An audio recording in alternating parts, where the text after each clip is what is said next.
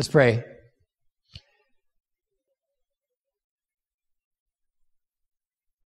God, thank you for the ways in which you reveal yourself to us.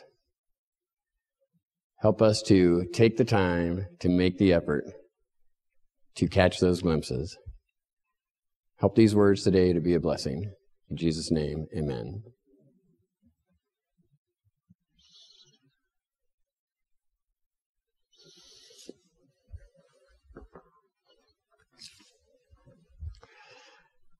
Well, I don't know about you, but to me there is nothing more peaceful than a newborn infant when they're sleeping.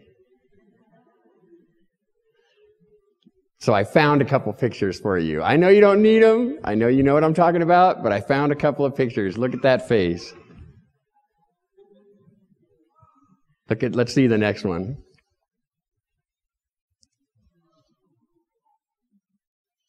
And our last sleeper. Is that great? That's serenity. That's serenity, and that's comfort, and that's peace, and that's joy all in one.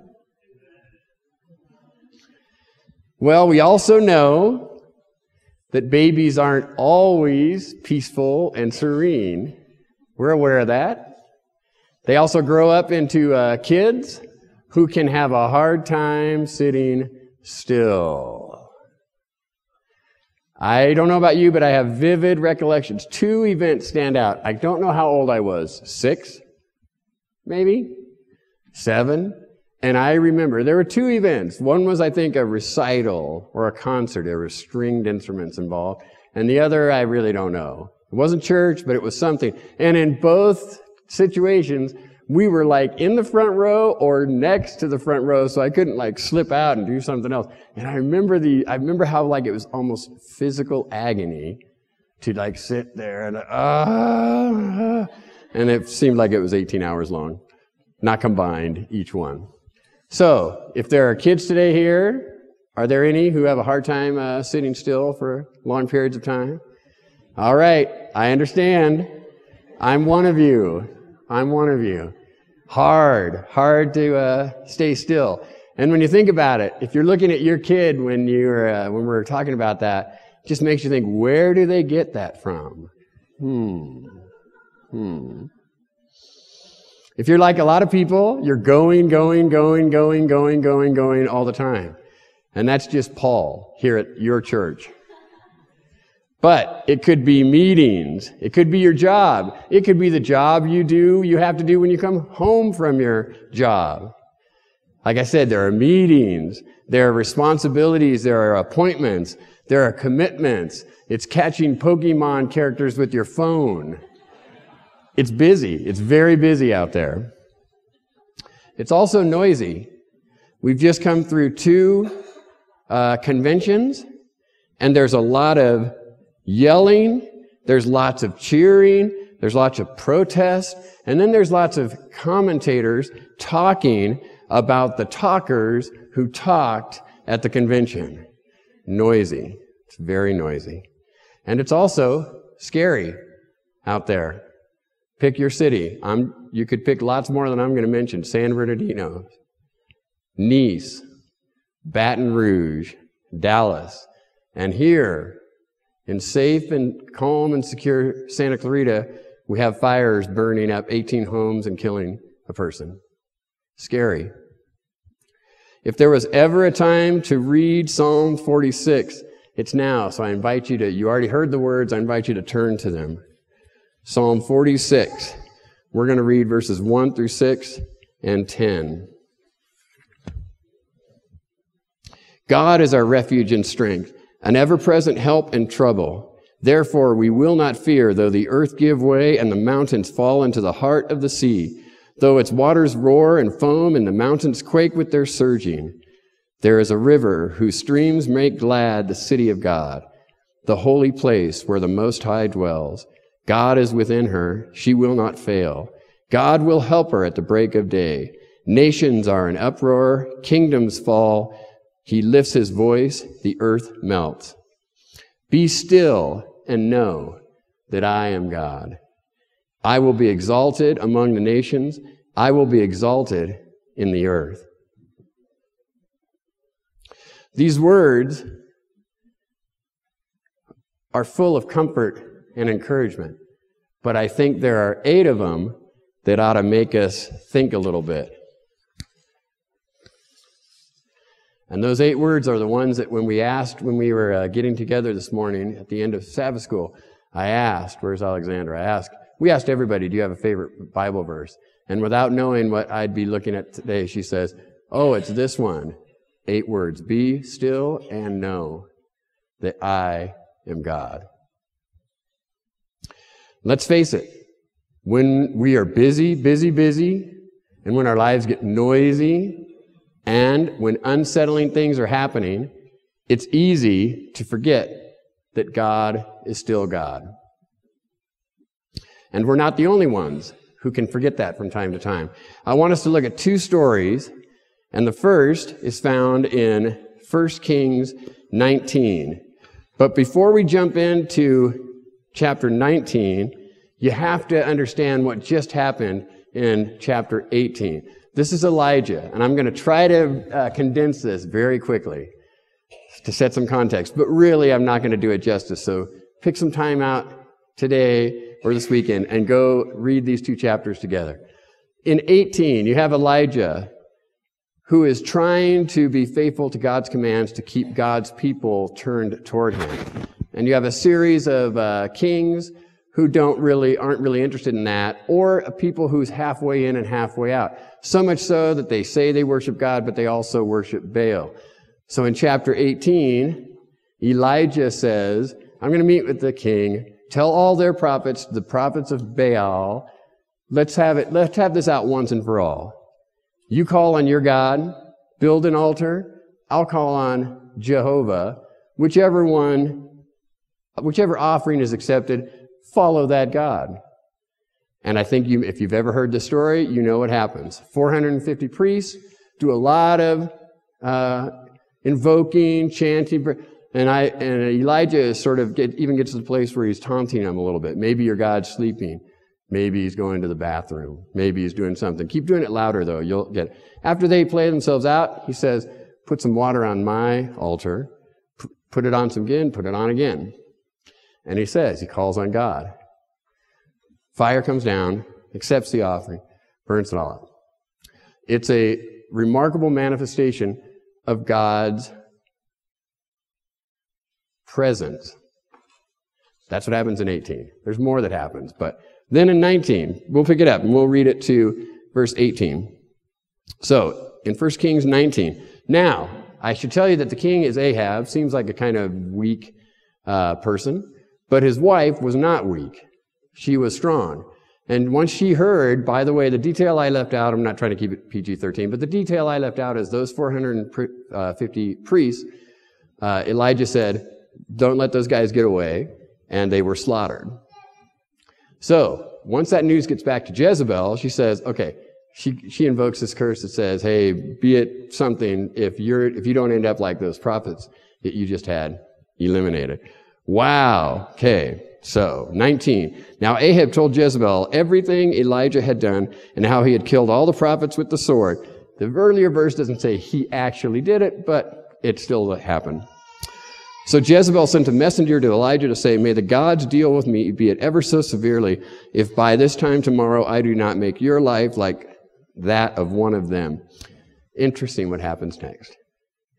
Elijah was afraid and ran for his life.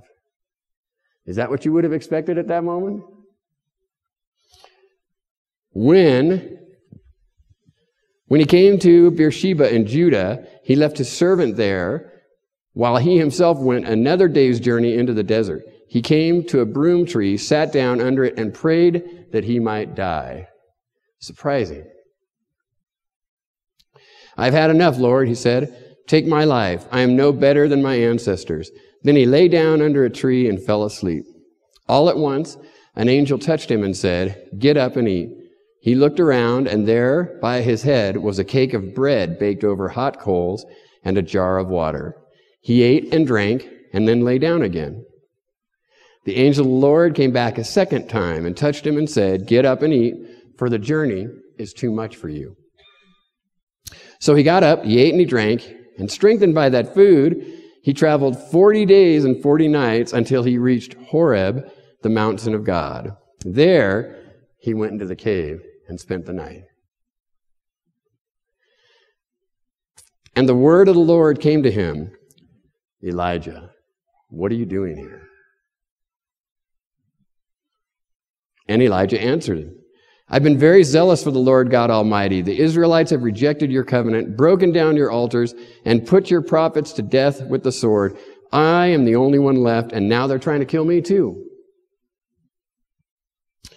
The Lord said, "Go out and stand on the mountain in the presence of the Lord, for the Lord is about to pass by."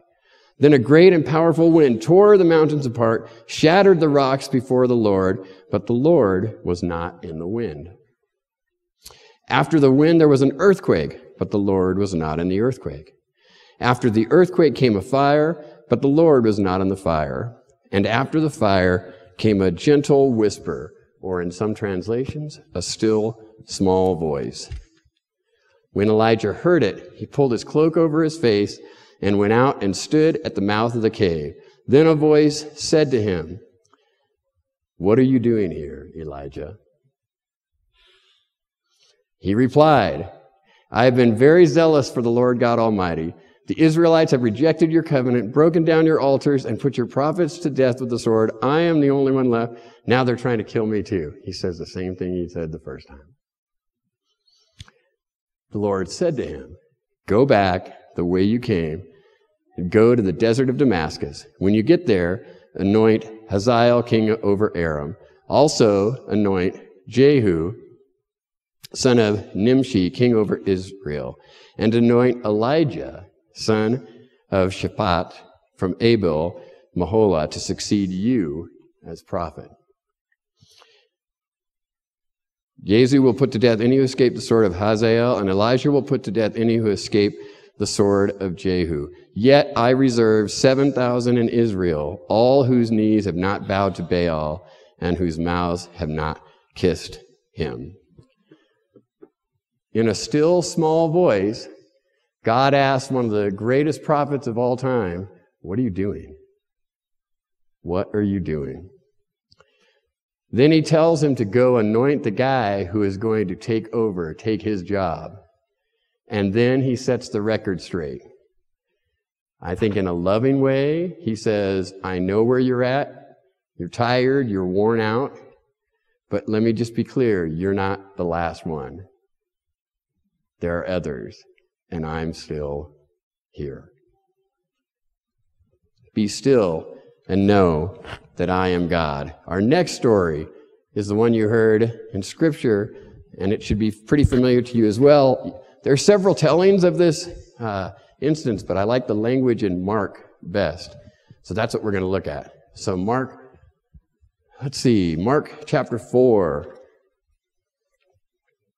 verses 35 to 41. That day when evening came, he said to his disciples, "Let's go over to the other side." Leaving the crowd behind, they took him along, just as he was, in the boat. There were also other boats with him. A furious squall came up, and the waves broke over the boat so that it was nearly swamped. Jesus was in the stern, sleeping on a cushion. The disciples woke him and said to him, "Teacher, don't you care if we drown?" He got up. He rebuked the wind and said to the waves, "Quiet, be still." Then the wind died down, and it was completely calm. He said to his disciples, "Why are you afraid?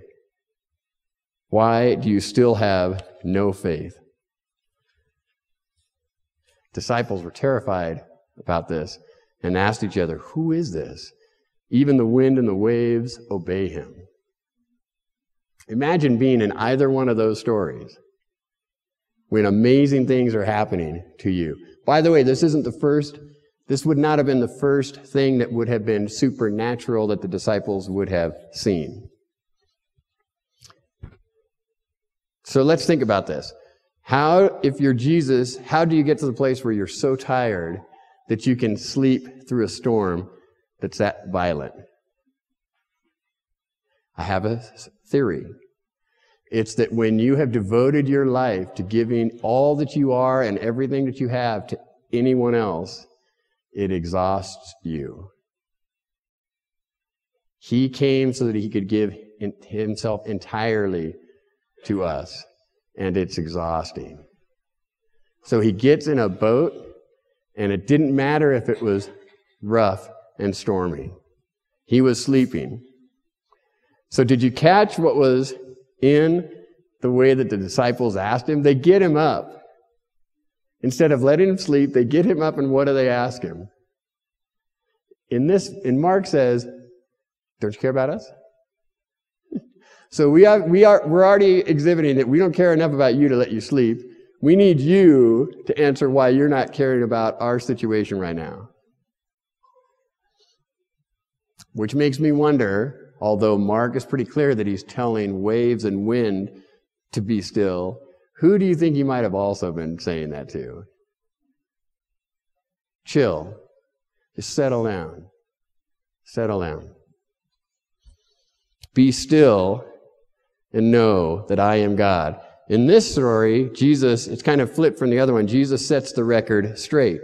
In case they didn't know, he has dominion over the elements. Then, in so many words, he asks his disciples, "What are you doing? Why don't you have any faith in who I am?" There are similarities, aren't there? Both Elijah and the disciples were overwhelmed by tumultuous things that were happening to them. And both seemed to forget the power of God, even though they had already had previous manifestations of it. Just like we do. And in both cases, God had to remind them, I've got this. I've got your back, and you're not alone. Elijah felt like he was in danger, so did the disciples.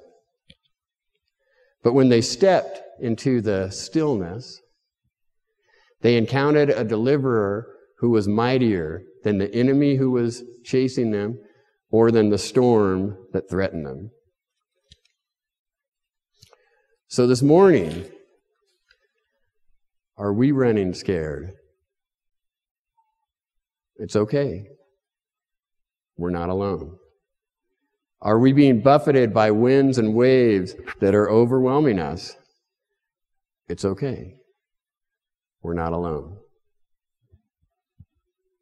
Does it seem like God isn't doing enough to solve our problems? It's okay. We're not alone. The problem is, as I mentioned before, that many of us have a hard time being still. When's the last time you stopped and looked at a beautiful flower? Do you have your bulletin? When you just stopped and looked at a flower like the one that's on our cover, just to look at it and contemplate its design.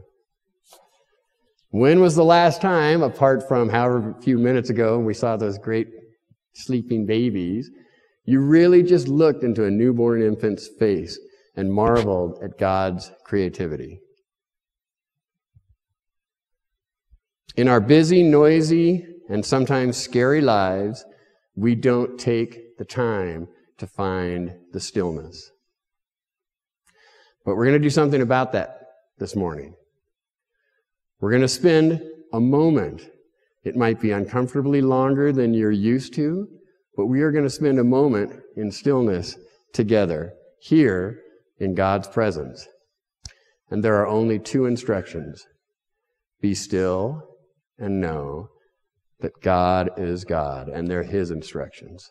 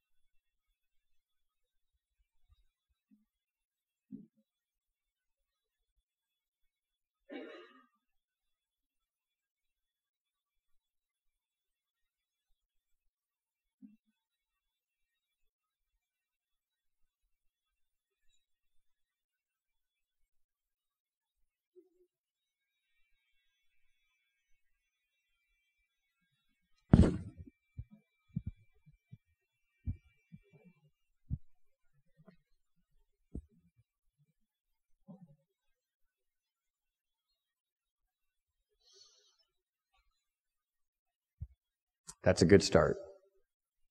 It's not enough. The rest you get to exercise when you leave here. There's one more aspect of stillness that I want to leave you with this morning. In college, I took a Life and Teachings of Jesus class from Dr. Charles Teal. And Dr. Teal is great. And he got me to think about things about Jesus and the Bible that I'd never noticed before. And another thing he would do is he would put ness, N-E-S-S, on the words that don't normally take it, like kingdom-ness. And he had this gesture that he'd do, kingdom-ness.